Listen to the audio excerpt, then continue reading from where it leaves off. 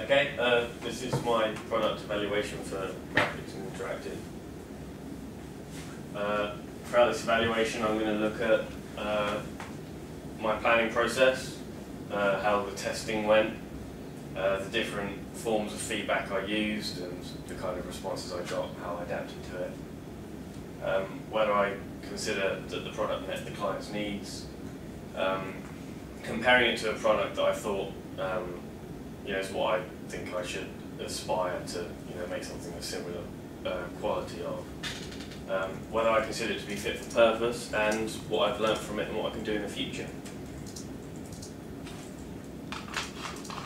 To start off with planning, my first point was to consider what software to use. In the past I'd used Encore before, and as soon as I heard interactive menu, I thought Encore, because it's simple, it's interactive buttons, it's fairly intuitive, I already knew how to use it. But the problem with that was there were limitations in terms of movement and functions available. I wanted people to be able to click something and it move, to have that kind of interactive feel as if you would in real life. The buttons in Encore are fairly static. The only option is to have a highlight rollover, something like that, rather than an actual an image change or an animation.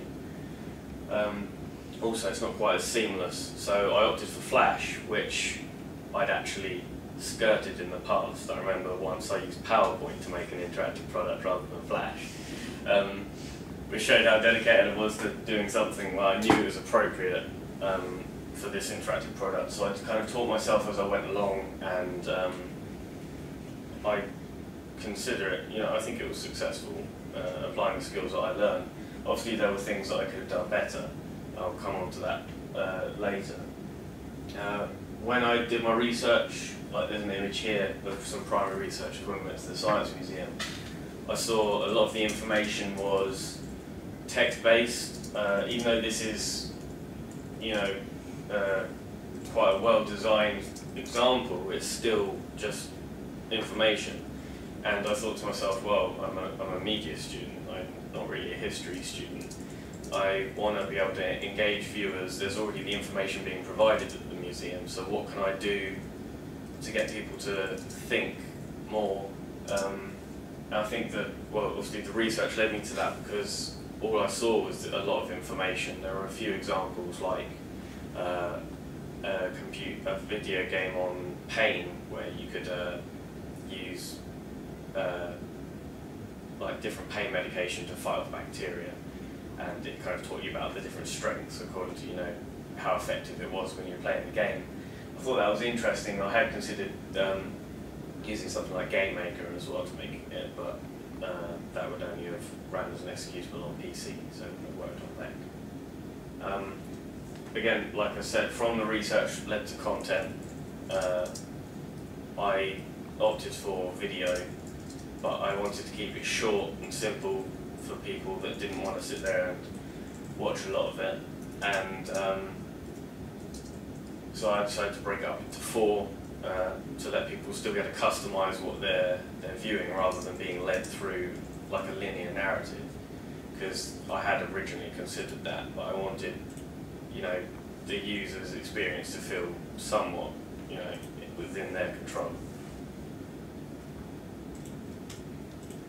So this is my sitemap, and as I said, there are 4 different videos, and it's a static interface. And something really important about that is it has the appearance, the illusion of being really simple, in the way that a user can come to it and look at it, and what they see straight away is what they're going to get. Is they're always going to have this central focal point. They're always going to be able to, as soon as they've pressed one button, that button's still going to be there. They know everything's going to be where they last saw it, and they're not going to be searching for ways to navigate the product. They already understand how it works.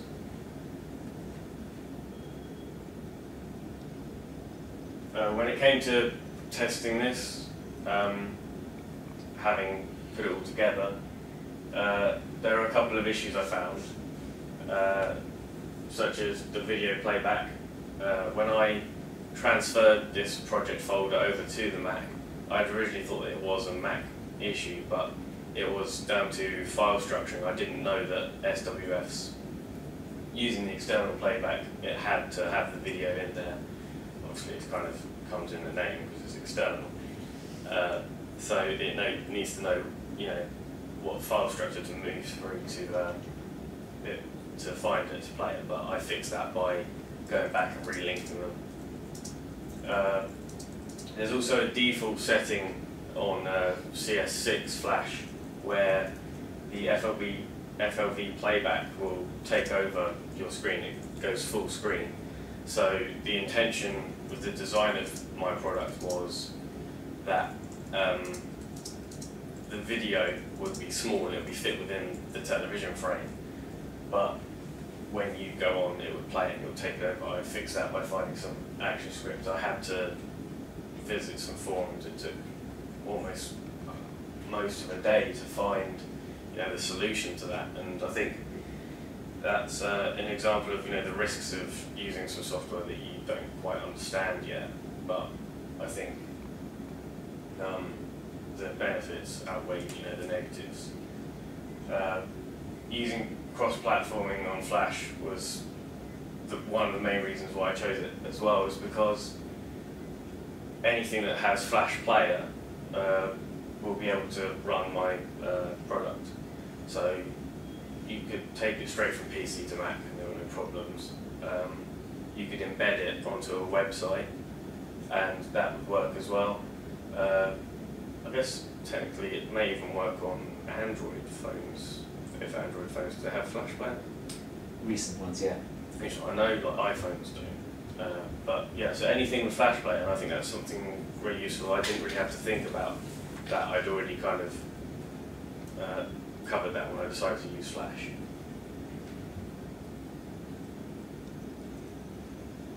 The different forms of feedback.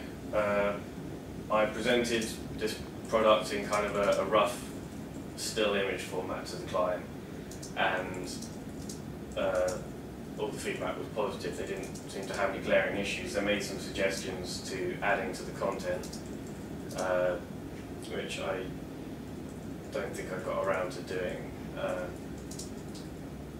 Peer feedback throughout, whilst I was doing beta testing, I'd have people try and get them to have a go and click through it and see how it worked. And I think that really helped, because anytime there was an issue, I'd have things like the area that your mouse has to roll over to a button, it might roll over too soon, or there might be a gap where you could put your mouse over the button but it's not actually highlighted. And then at the private viewing as well, that was good to see it functioning as a user would be using it on the Macs in the area. I didn't find any problems with it functioning there, other than I would have liked to have a reset to go back to my static home screen, because at the moment, once you finish playing a video, it will just cut to black, and you won't see that static again unless you right-click and click reload. And that's something that, now I understand Flash more, wouldn't be too difficult to do.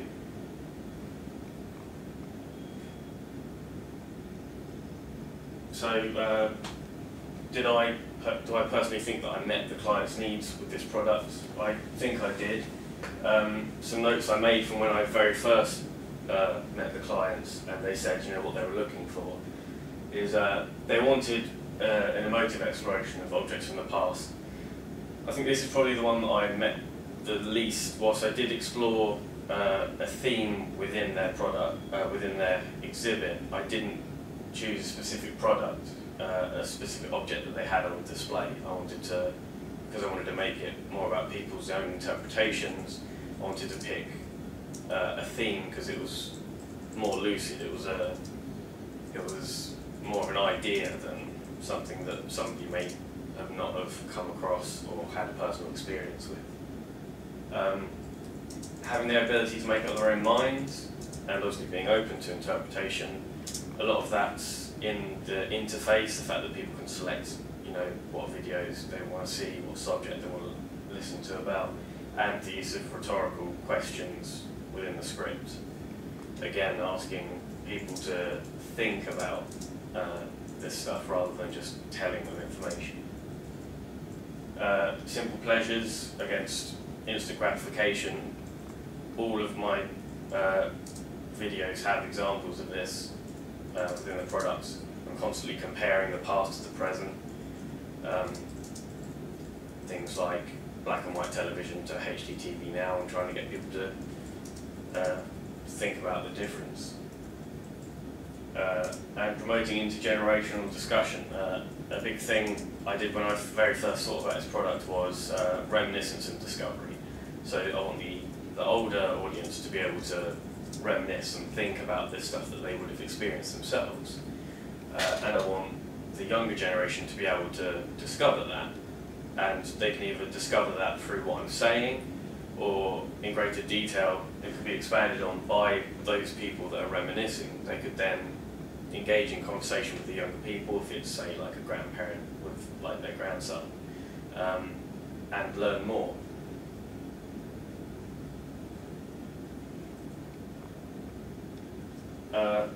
The design of the interface, there's two aspects of this I want to talk about. First, the character, the narrator, which was me in the video.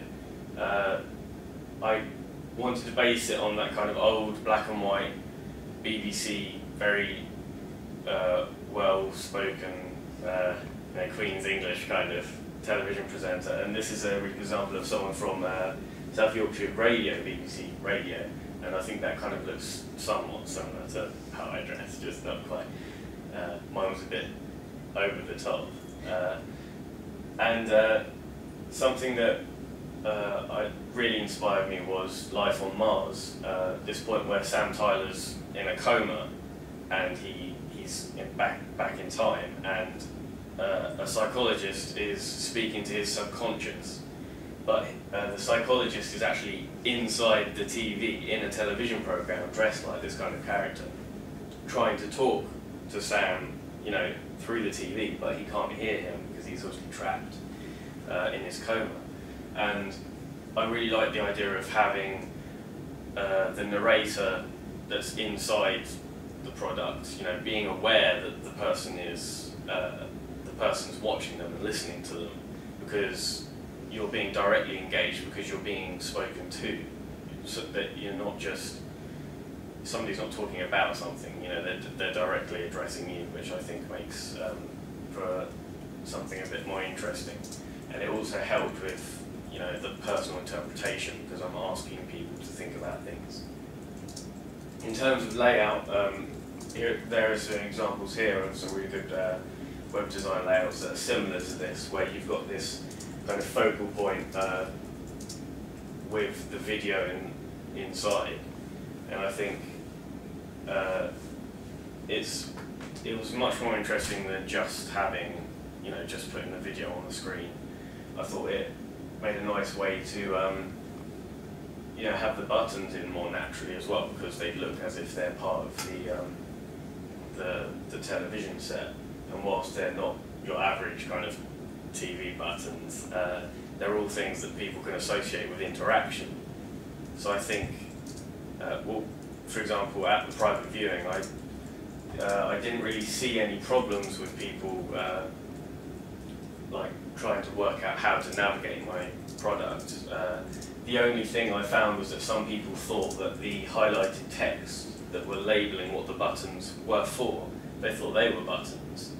I could have either not had the subtle highlight, which made them stand out a bit more, obviously, or I could have made them part of the button as well, because that little subtle bit behind the text, I could have made that highlight as well. If that's the way that users were, tending to drift towards trying to navigate my interface with, then I could have just altered it to kind of suit what most users were trying to use. This product, the Ideator, I really like this, and this could have been made in Flash, I'm not sure, but I definitely know that I could have made this in Flash. with a little bit more experience. There's a random element to it. It looks a bit smoother, the animations. Basically, what you can do is you can select a theme like household products or like a band name or something, and you can hit the generate button, and what it will do is it will come out of 2 random words or phrases and combine them. You can then save the ideas, things like that, and that has that kind of customizable aspect to it. And I remember that the client had said that they wanted something that the user might be able to leave behind, and it's a shame that I didn't manage to fit something like that into mine. I know ActionScript 3 definitely has like random elements to it. I would have liked, I mean, even I could have done like just a random pick one of the channels on the TV by random, but I would have liked to have added something similar to this, with that kind of random element and making things change, move a lot smoother, rather than just having my buttons having one direction and then a long click. Maybe actually rolling or rotating or something like that.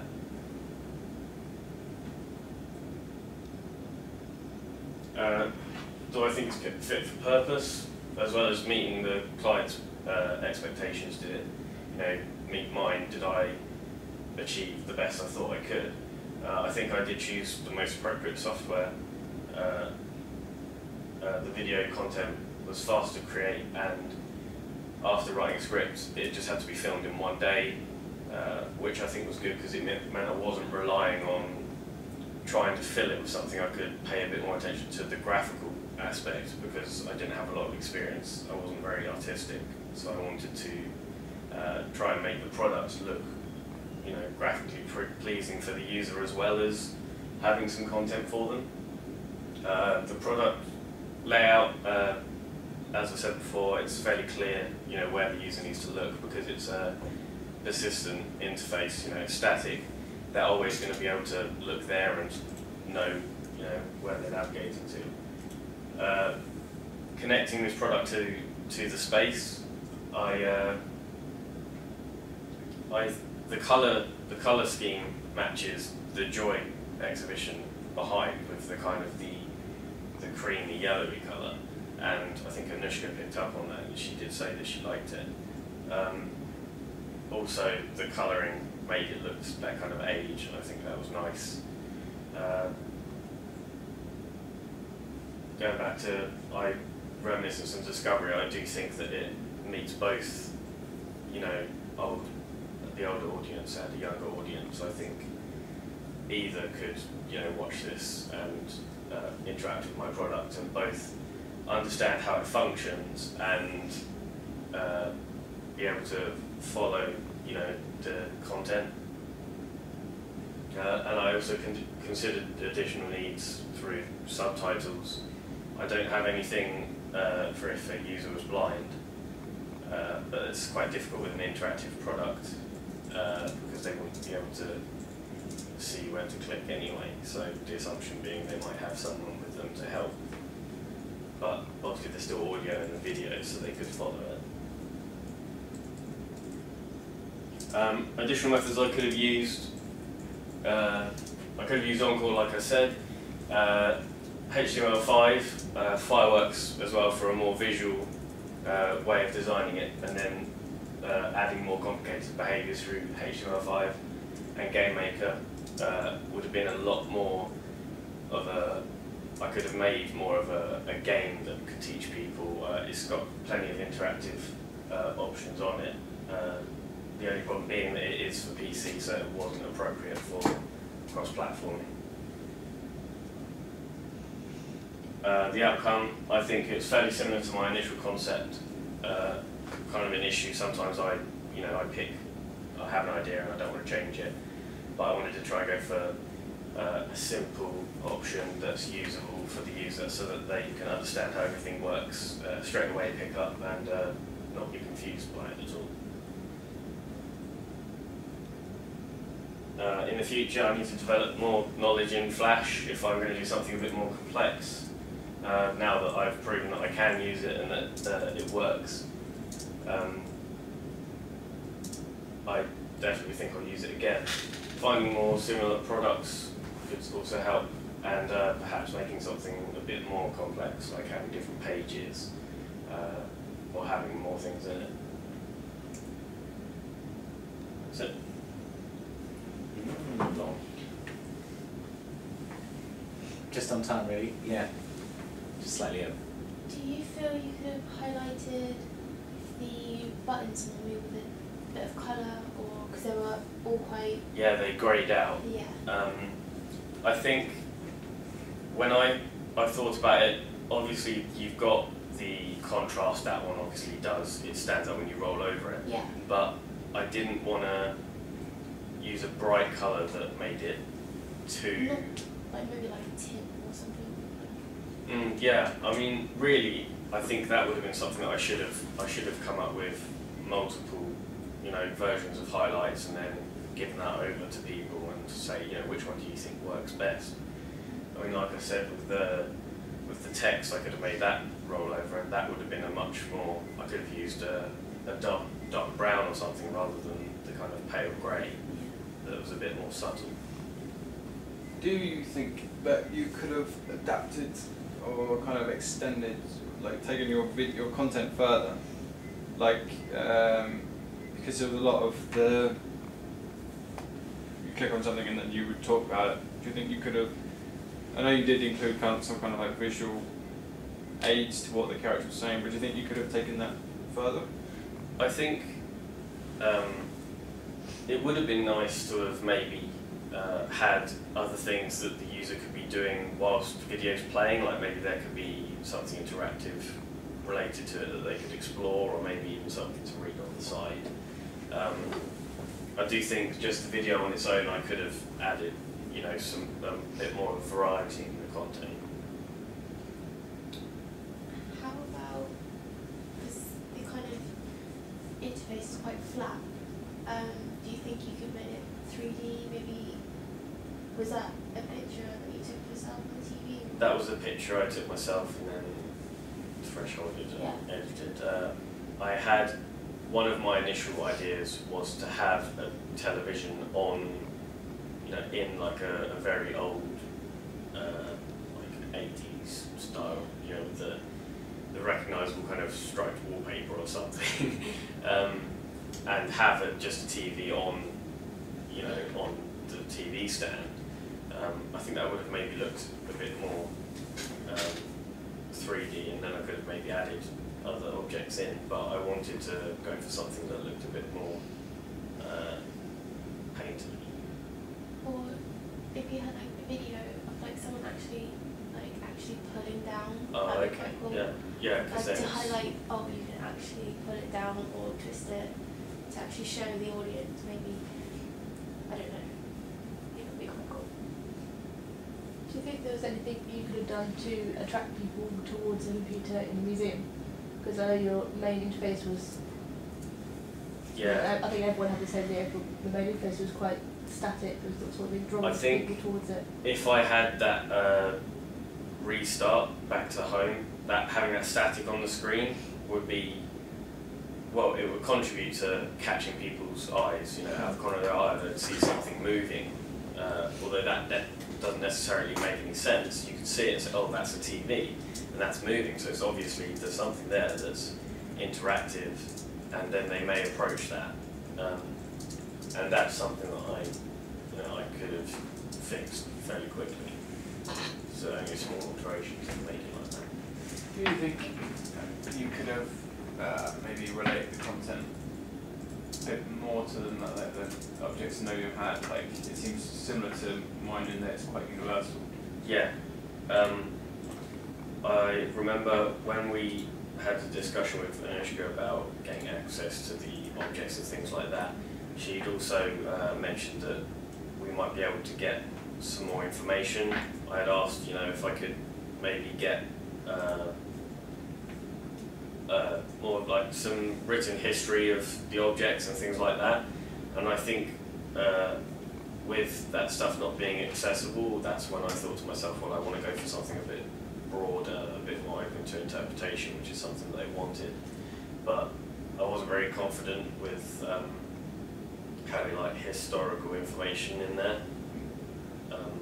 But if I maybe just visited a few more times and just taking notes from what they said, I think I could have included some. I really like the ideas of the presenter and how you've kind of contextualized that. It's something that we're used to, and I think any kind of audience would go, yeah, I can relate to this, I can see the humor in it, so that's great. I might have like looked a little bit further, and there's people that use that kind of technique. I don't know if you've seen Bob Dylan's famous song where he holds up the words to the song, and that's the video.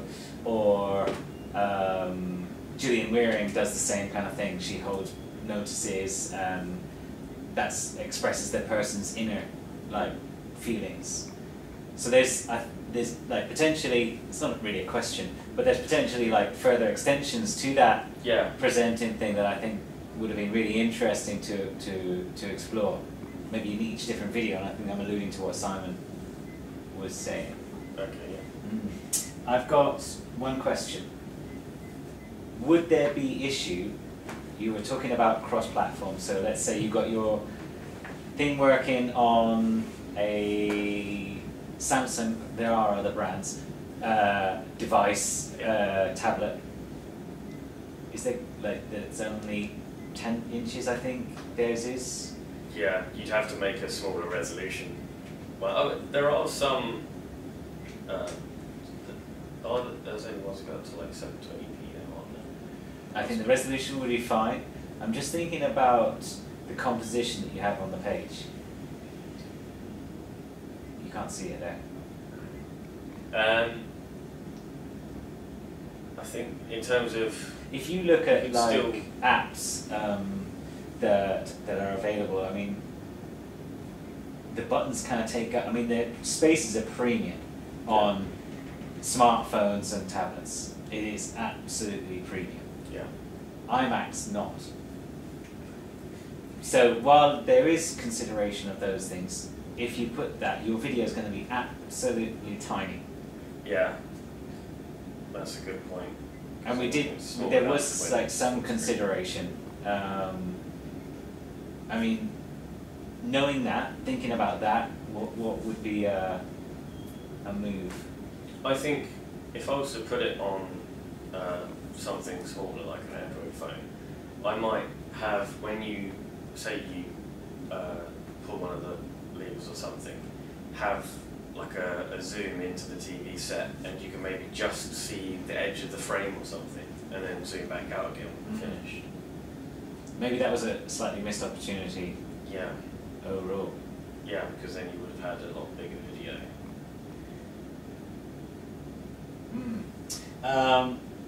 I have one other question, but maybe it's more difficult to answer. And this, I guess, goes for everybody. But there's something in interactive products called lifespan. Yeah. And it's not something that we've really discussed that much because we were so focused on production. Do you think your product has a lifespan in terms of, right, the person, the Coming back to visitor? it. Yeah, I think I tried to extend it slightly by having a comic element in some of my videos, in the way that I wanted either people to come back at it and, you know, remember that funny bit when it made me first surprised in the first moment that some confetti just flew past me when I was talking about joy. And also the fact that that would then encourage users to maybe bring someone else because they, you know, they thought it was funny and they want to see the look on their face when they use it. Other than that, I think there's not much. I think I could have done more. Perhaps the random generator thing Yeah. is something that, you know, you've already alluded to it, and I think that would be a big part of the opportunity to extend the life of that.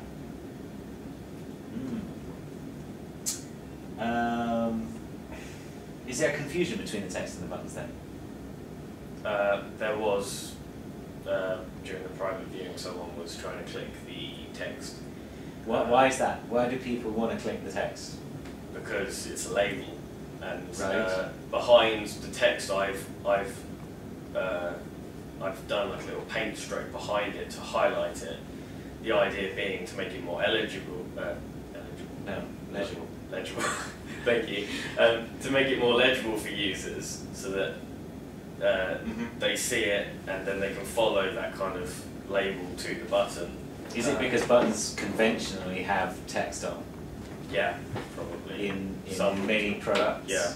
The products that people access the most are probably web-based, and those are very heavily word navigation systems, aren't they? So I think that's something to definitely work on. No, really good. Thank you very much.